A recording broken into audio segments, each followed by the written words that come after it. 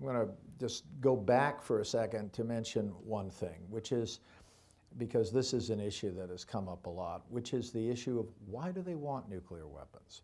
Is it because they're afraid we're going to invade them tomorrow, and therefore nuclear weapons act as a deterrent against a U.S. invasion? I would argue that that's not the issue. The issue is more fundamental, and nor is it an issue that the North Koreans are going to threaten us at Christmas time or any time, and that is they want nuclear weapons not because of the threat of a U.S. invasion, because frankly we're not interested in invading North Korea.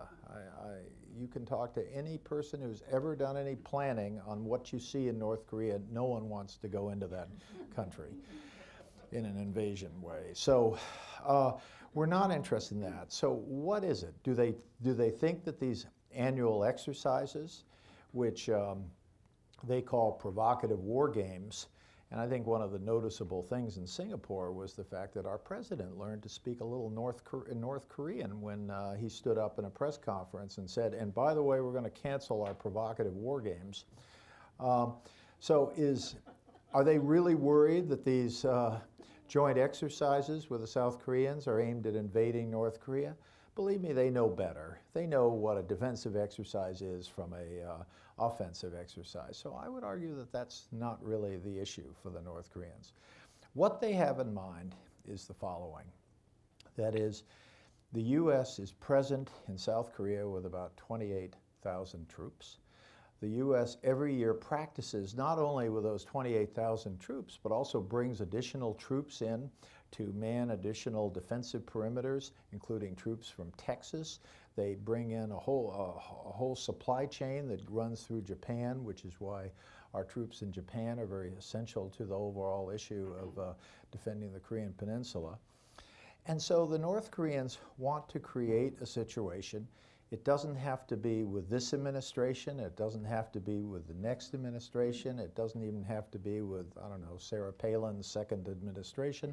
It can be any time, but they want to create a situation where if the U.S. wants to participate in a little pushing and shoving on the Korean Peninsula along the side of the South Koreans, the North Koreans can say, Americans, you watch out, because if you are going to be fighting with our troops, we will do as you have done and as you are doing, we will be imperiling your civilians through intercontinental ballistic missile attacks on the U.S. Well, obviously, the answer to the North Koreans, if they're going to threaten our homeland, as they have threatened our homeland, but the answer is, make my day. If you touch any hair on any of our citizens, we will turn your country into a parking lot. To which the North Koreans reply, make our day. They don't need parking lots since they don't have cars, but I mean, they would take the view that they are somehow prepared for to survive a nuclear strike. Do they believe that? I doubt very many people believe it. Do they tunnel into the ground every day of the week? Do they have enormous facilities underground? Is their military riveted in underground positions? Yes, they are. Yes, they are. And so I don't think you can make the assumption that that all of them understand, as I think all of us understand, that no one survives a nuclear war. I'm not sure you can make that assumption with North Korea.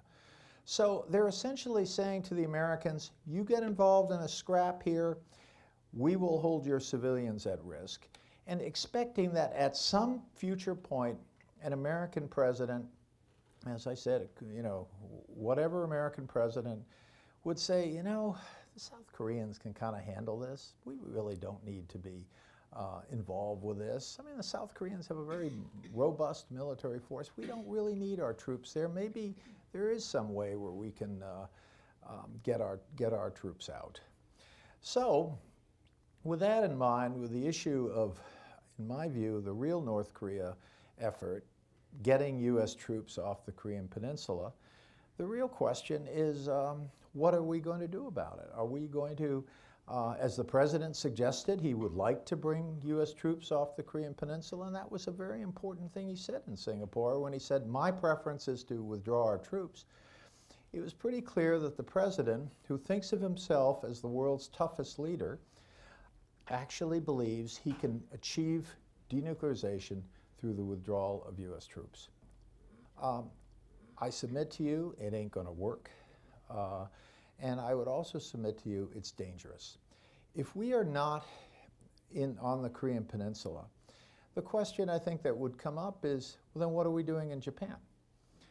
And if you're Japanese, you would be asking yourself the question, do we want to be the only country in Asia with U.S. troops on our soil? I mean, when did they get here?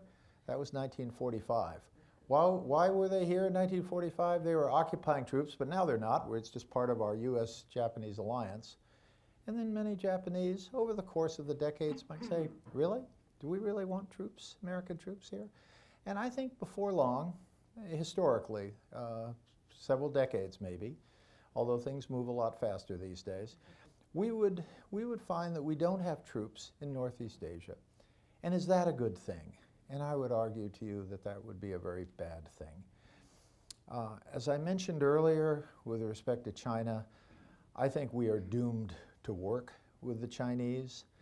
I think it is a relationship too big to fail. I think we need to have a better sort of rhythm and pattern of cooperation with China. But I don't think the way to do that is to pull our troops out of Asia, and I'd be very concerned about that.